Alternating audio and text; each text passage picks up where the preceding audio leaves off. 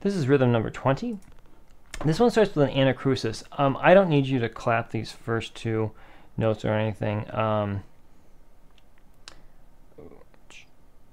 Yeah, I don't need you to clap these. You can just start on this note if you like. If it helps you to clap the first two silent beats, then you can.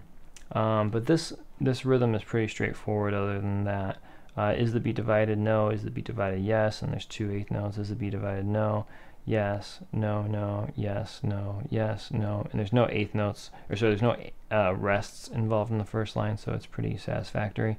First line, and ta ta ta ta ta ta ta ta ta ta ta ta ta ta ta. Pretty easy.